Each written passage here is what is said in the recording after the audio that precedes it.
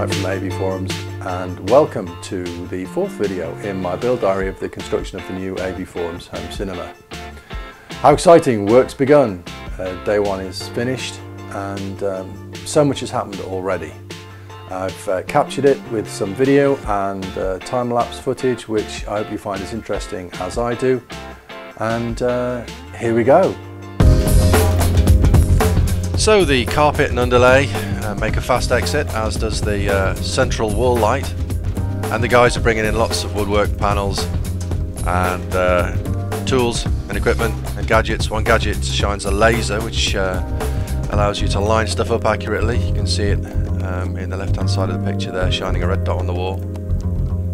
Cool gadget number one that I noticed. And the guys are putting up battens pretty quickly.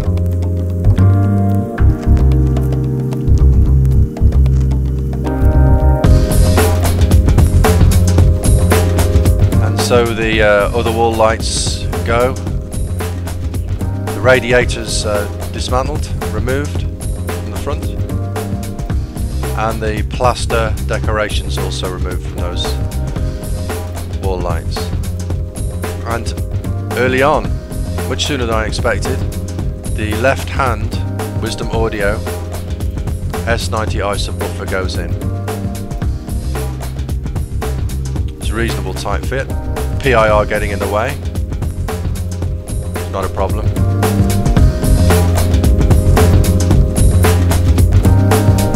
Because with the wooden battens being built, you can see there's lots of space around them, so that space is being filled with rock wool, which will deaden any sound that's getting in there, because we don't want any resonance from the speakers. Lots of empty spaces, lots of rock wool being used to deaden the sound in them. So more battens and panels going up.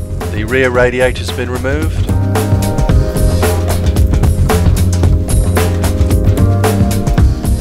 And in no time at all, here comes the right hand subwoofer. This one was a tighter fit. A little bit of effort to get that one in there. One thing's for sure, we'll be able to feel the subwoofer throughout the whole house, I should imagine. So the panelling either side of the screens going in, and rectangles being cut into that for the enclosures for the left and right front speakers. And in go the enclosures.